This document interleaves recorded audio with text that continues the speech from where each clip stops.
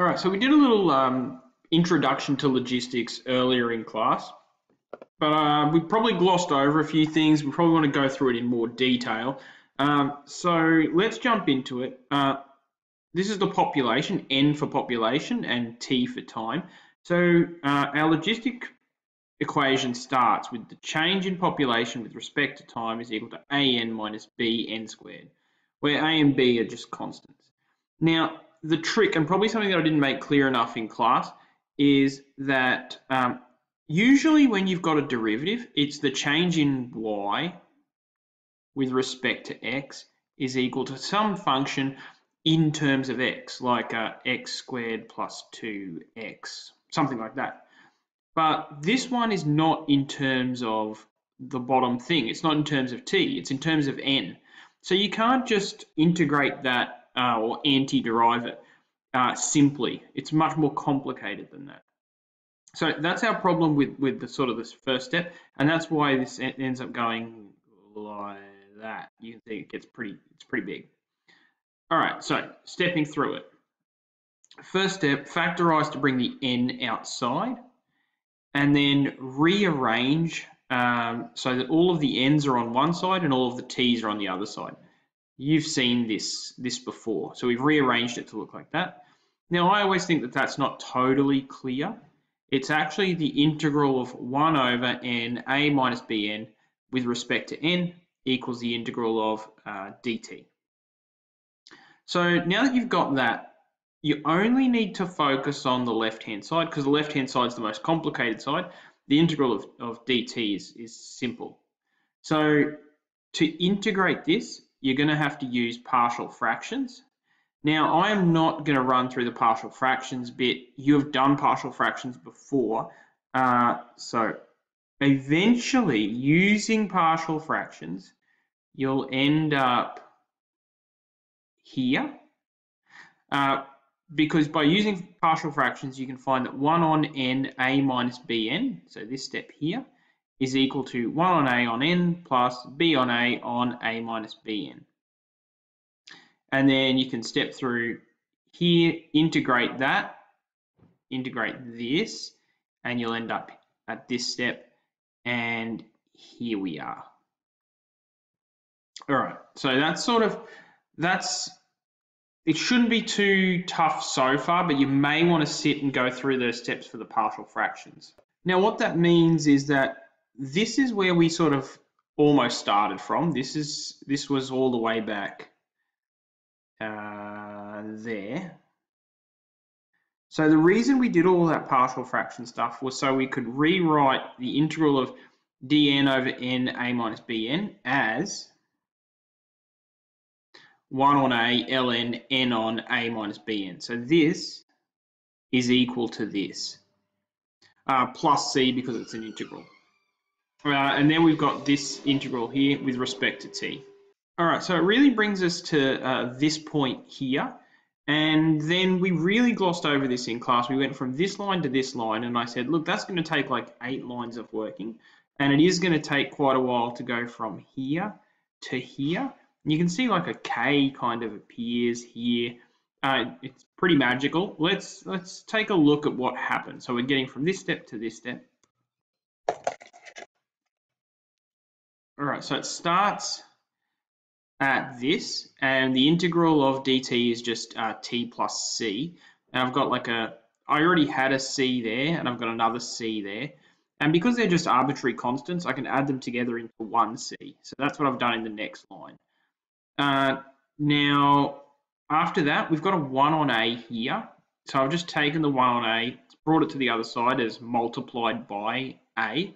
So I'm taking t plus c and I'm multiplying both by a, expanding at plus ac, and then writing it in exponential form. Because this is ln base e n over a minus bn, I can take the base e, raise it to the power of this, and all of this stuff appears on the other side.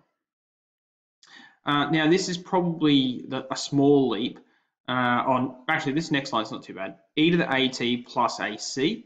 We can split that up as e to the at times e to the ac, and then the small leap.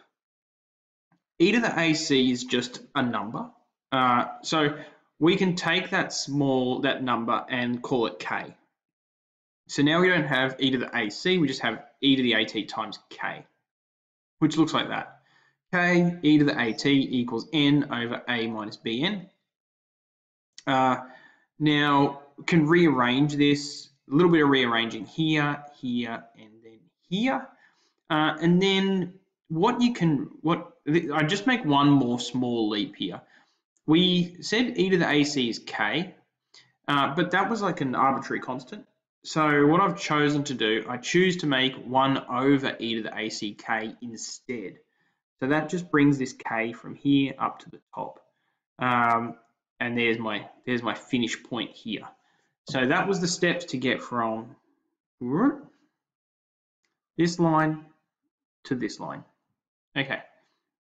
And then they do what I would say is just a little bit more magic, because they get from a to the negative bn over n equals ke to the negative at.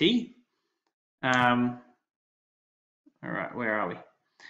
So to do that, you can follow these steps here. Actually, it's not too magical. Multiplying by n, bringing bn to the other side and factorizing n out. Basically, we're just making n the subject of that. Okay. And then, so we've got n equals a over b plus ke to the negative at.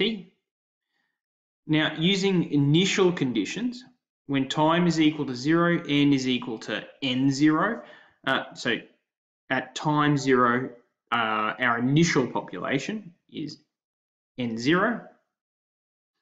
So if we do sub in t equals 0 into this, that's going to be k times e to the 0, which is just going to be 1. So then that's just going to give us a on b. Sorry, e to the 0 is going to be 1. So that's going to be 1k. So it's a on b plus k, which is what we have here. And here's our initial population. So now we can say that k, that arbitrary constant that we generated a little while ago, that we generated up here, is equal to a minus the initial population times b over the initial population. So then they get from here to here.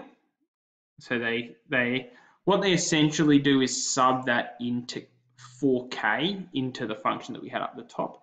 And I've done the working for that here. Sub k into this, so subbing k into that function, and that'll yield this function here, or it'll yield that function there. Okay, and finally, two significant features emerge from this solution. A over b is going to be the limiting population.